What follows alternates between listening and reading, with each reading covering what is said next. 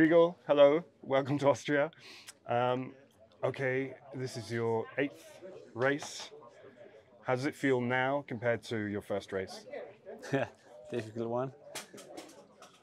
I remember the first one was really an adventure for us. We was nervous for sure. We was in Fuschl with all the cracks and the organization, which made for me it was a completely more professional race than other competitions I flew before.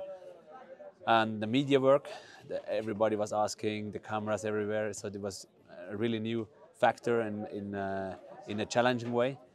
And now I know a little bit how it works, and my English improved, so I'm more relaxed in the interviews and things. So, and yeah, for the other side, it's I had not pressure, and this time I have a bit of pressure because of the 7 victories. And yeah, what else? Maybe the equipment changes. Now I have better equipment, lighter equipment, so it gives me more possibilities in the race. So yeah, in different ways it changed a lot. What are you flying? Now I fly the Omega ULS is a new glider. You're not on the 3, you were on the 3 famously for It's really years. old, so yeah. it's time to have a new one. Tell us a little bit about the Omega ULS. How does it compare to the 3? Yeah, the Omega OXA, it's a really nice glider. It's finishing quite close to the race and not have so many hours, but it's more light. It's more feels more fun to fly in a good way. And finally, we have to compare. Yesterday, I had a really good feeling because of performing well compared to the others, and it was yeah, it was a good win. Yesterday, it felt good to make the hike and fly comps. But we will see more in 2 weeks. We have to ask you about your team change. I mean, this sort of sent shockwaves. It's like the fastest traveling news in the X-Alps, I think. Can you tell us why that happened? Yeah, the reason was that we was preparing and always feels good, and then in a race, in a Fleischabler challenge, we felt that it's that in one way we was efficient, but in one way we was not having so fun. Especially the 2 supporters. There was Thomas, as you know, and Linda. She was new, and they was not matching well to each other in the race pressure. And then we say, okay, we can do the X-Alps race like we do, but it's maybe not that fun. So for me, it was always important that we are a team with we have always fun, and we can make jokes and smiles, but it's not possible. So there are also moments which are hard, and if you already know after a 2-day race that it's hard with the good moments, then in the X-Alps race during 12 days it will not be funny. And I already had this tension. We had also analyzed different teams. They had problems during the X-Alps race, which it yeah, I think it's not a good way to move after. The fact was in the comp was not working, and then the feelings, the emotions, and finally it was me. They decide to not try to make it finally happen, because I felt on one way not that it not will be easy, and on the other side I was quite sure to find person. I not planned it before, so but I was quite sure to find persons, friends.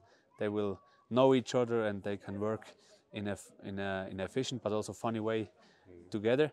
Now we have the special team building that we have to switch team during the race, because Lars is not able to stay all the weeks, and also Lisa, he will change, and it will be interesting how it works to change during the race. So we have an adventure in the adventure by self. But on the other side, it gives me a good feeling to have also fun with me.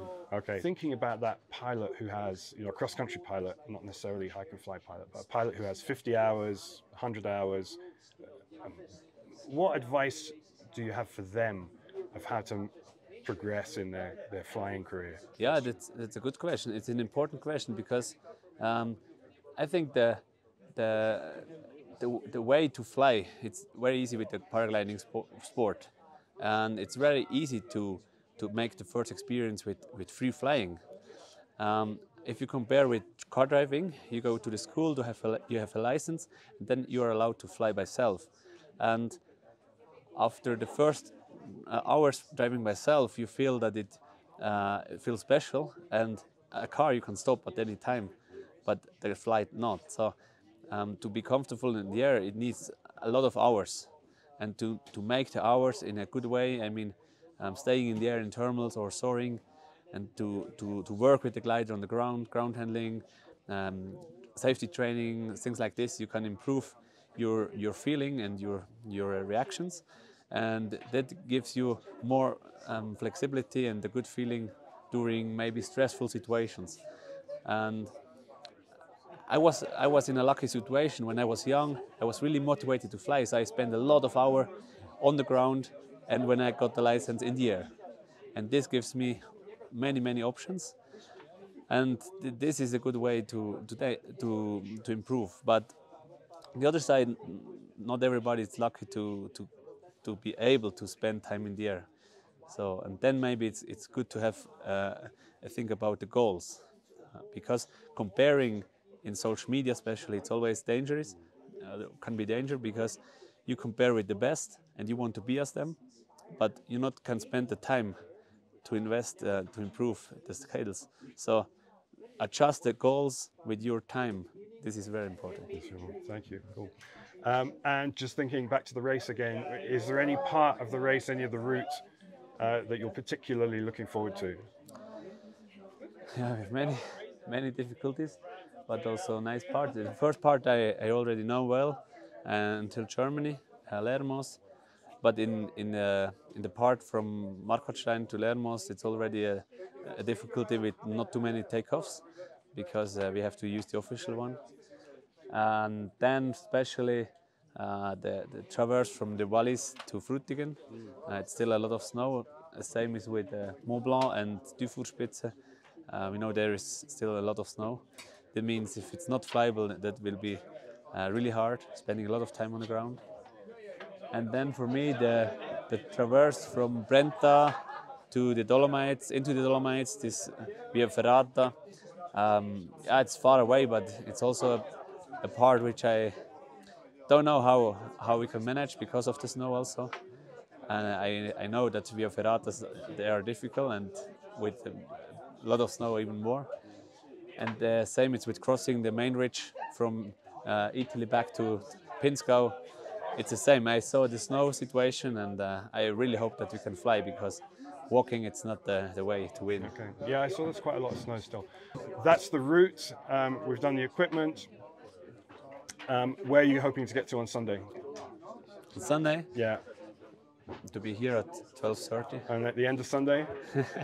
It's an adventure. Okay. What's your longest flight? Your longest A to B? Do you know? Like X-contest distance during the X-Alps? I think 220. 220. So yes. Do you think that with the weather you might manage a bigger flight than that? Yeah. It's not here, not at the beginning, but maybe if we look the track between turn point Lermos, we can overfly Kitzbühel. Yeah. So it means we not have to land, and then the route from Kitzbühel crossing Switzerland is on a really good track. So why not 240? 240. And what day do you think, given good weather? Yeah. Have you got a time? Give yourself a time for this. For the race? Yeah. 13 days. 13 days. Okay. We look forward to that. Thank you very much. Welcome. Cheers.